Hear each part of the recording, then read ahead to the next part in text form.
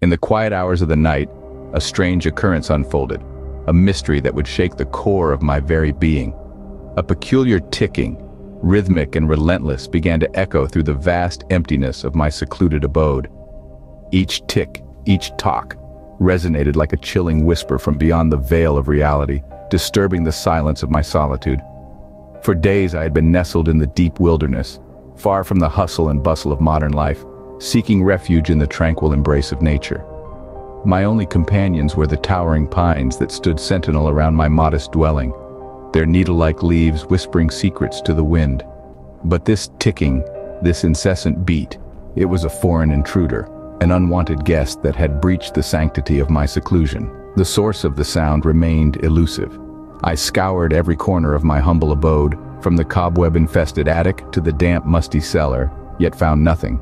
The ticking continued, growing louder with each passing moment, its rhythm now a relentless drumbeat against the canvas of my sanity.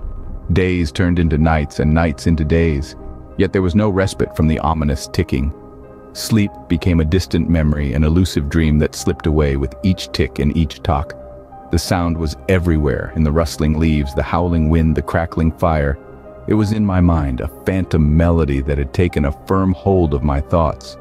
In my desperate quest for silence, I ventured out into the wilderness, away from the confines of my dwelling, but the ticking followed, a haunting echo that resonated through the silent forest, a cruel reminder of my inescapable torment.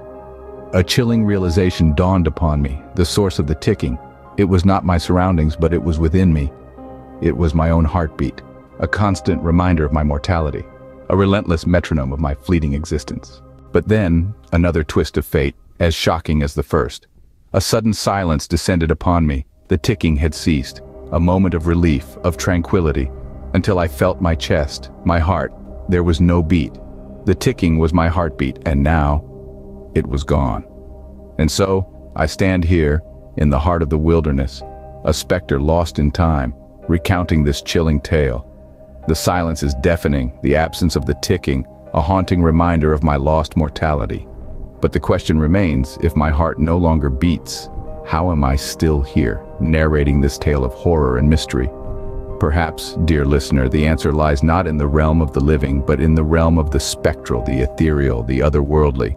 A realm beyond our comprehension where the ticking of a heart is not a prerequisite for existence, but merely a reminder of a life once lived. A realm where I now dwell, forever haunted by the silence of my own heartbeat.